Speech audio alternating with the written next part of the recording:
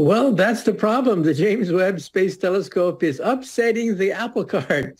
Legendary physicist Michio Kaku just shared a shocking discovery made by the James Webb Space Telescope. The James Webb has detected what appear to be 6 ancient galaxies, which contain almost as many stars as the Milky Way, despite forming only 500 to 700 million years after the Big Bang. They are so massive that they shouldn't exist, because if they're real, the discovery calls our entire understanding of galaxy formation into question. This means that it could pretty much rewrite a whole bunch of astrophysics textbooks. All of a sudden, we realize that we may have to rewrite all the textbooks about the beginning of the universe.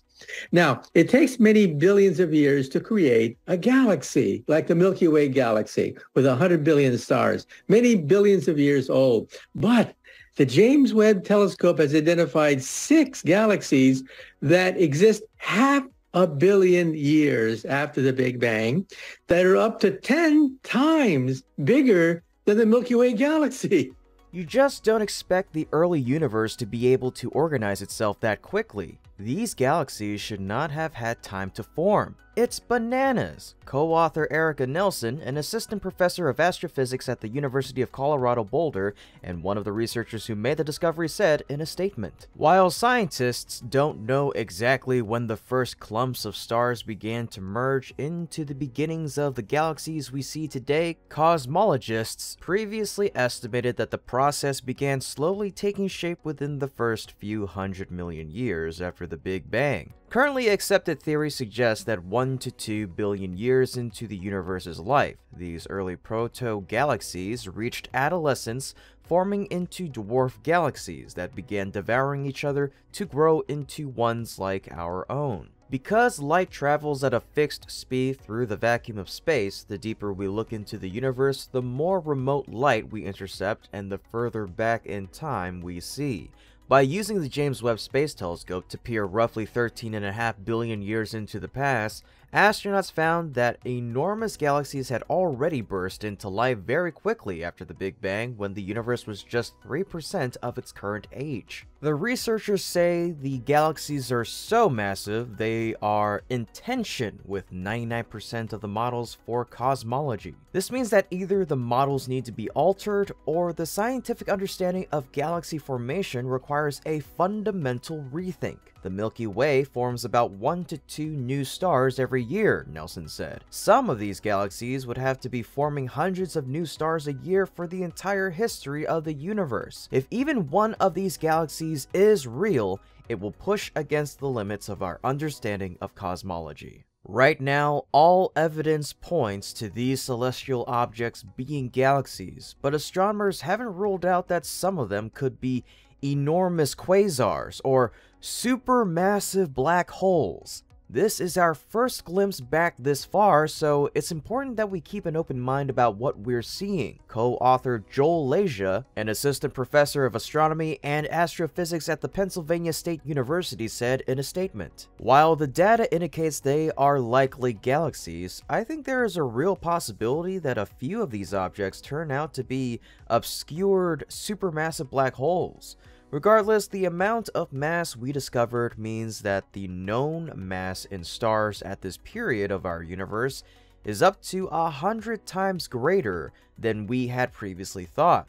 Even if we cut the sample in half, this is still an astounding change. Previous imaging of the early universe by the Hubble Space Telescope didn't detect the giant galaxies, but JWST is about 100 times more powerful than Hubble.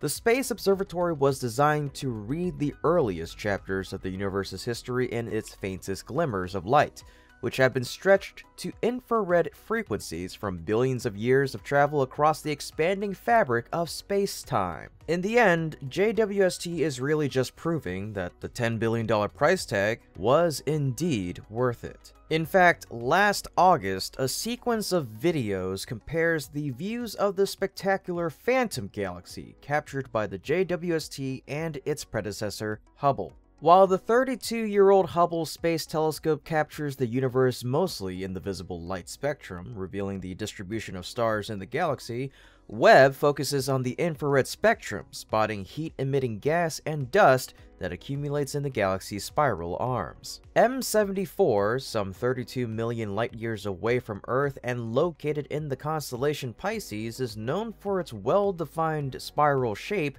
with prominent arms emanating from its center. When combined, observations by the two great space telescopes provide a comprehensive view of the galaxy, including regions in which stars form that can be seen as reddish bubbles scattered across the spiral arms. These so-called H2 regions are clouds of hydrogen gas that glow in the ultraviolet light with hot young stars embedded in them. Webb's view also reveals the dense cluster of stars at the heart of this galaxy, seen in blue colors.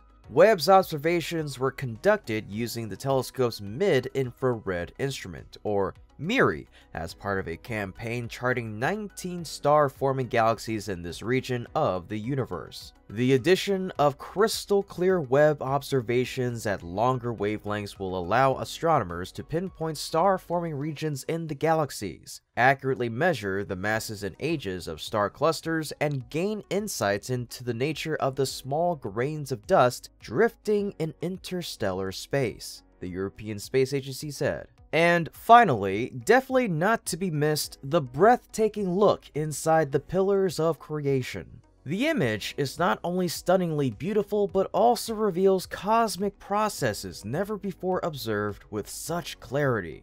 With this picture, you can zoom into the darkest regions at the tops of the pillars. Zooming in a little more, and you can see red dots springing into view. These are dozens of them. The smaller ones are just plain red dots, others are somewhat larger, resembling flowers, with yellow centers surrounded by 6 red petals, and sometimes with Webb's trademark snowflake-like refraction patterns. These floral formations are newborn stars, some of them only a few 100,000 years old. The creation inside the pillars of creation revealed for the first time. For Webb's predecessor, the Hubble Space Telescope, which observes the universe mostly in visible light, which is wavelengths that the human eye can see, these pillars were impenetrable, menacing dark formations rising from the Eagle Nebula, a cloudy cluster of stars in the constellation Serpens, less than 6,000 light-years away from Earth. But Webb, with its infrared heat-detecting gaze, peered through the darkness to reveal how light in the universe is being born. The most interesting thing about this image is that it's actually showing us star formation in progress. Anton Kokomor, a research astronomer at the Space Telescope Science Institute, shared. The red dots visible in Webb's images are protostars, cocoons of dust and gas so dense that they are collapsing together under the weight of their own gravity. As the clouds collapse, they form rotating balls, which will eventually become so dense that the hydrogen atoms in their cores will begin to fuse together in the process of nuclear fusion, which makes stars shine. Astronomers know that the pillars are not a stable cosmic sculpture, but rather a constantly changing flow of material similar to the constantly changing surface of a sandy beach. What shapes the pillars are powerful stellar winds emanating from a cluster of large stars, which is not visible in this image. Strong cosmic magnetic fields hold the clouds together, protecting them from being dispersed by the stellar winds. Still, within several million years, the pillars will no longer resemble the iconic images that we see today. But for Webb, the pillars are still just the beginning, providing only a glimpse of what the $10 billion telescope can accomplish. And that's it for today's episode. Thank you so much for watching, and if you enjoy what my team and I are doing, you can become a patron through our Patreon link in the description below. Otherwise, as always, this is Kevin from Great SpaceX, and my team and I will see you next time.